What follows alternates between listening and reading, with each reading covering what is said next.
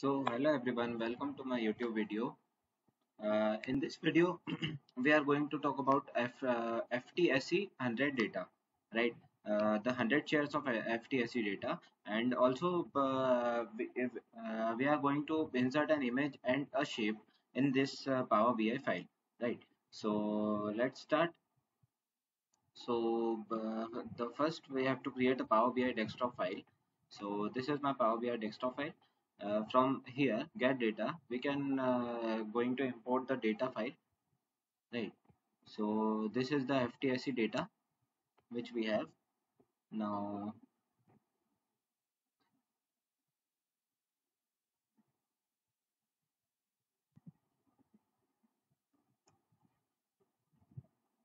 So here is our data, right?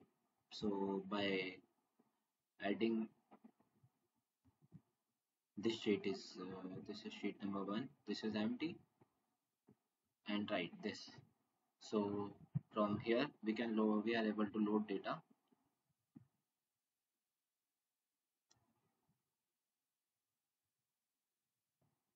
So our tables are loaded. So first we are going to see what output we want to. So here is the output which we want in our Power BI file. So this is a table, right? And this is image, and this is a shape, and this is a text file which is written. So by this,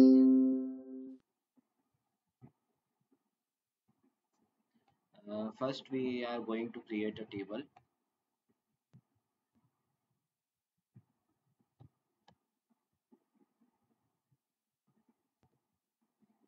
So, in this table, we have you have seen that in output file we have name and current price, right?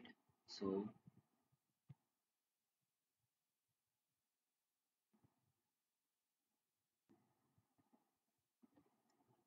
from here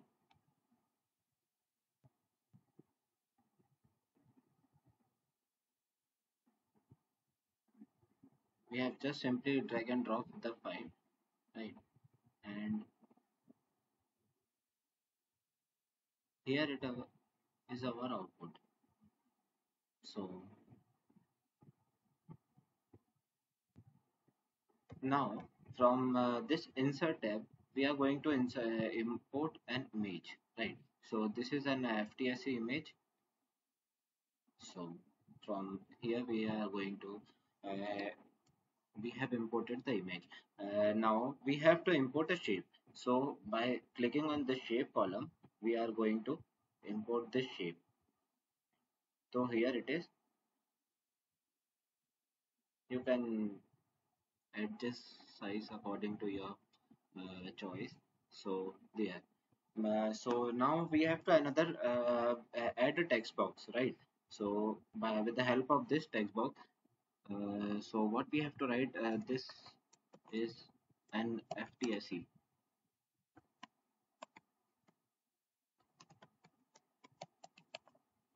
right? So with the help of this,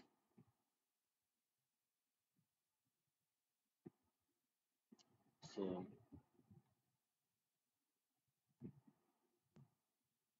this is our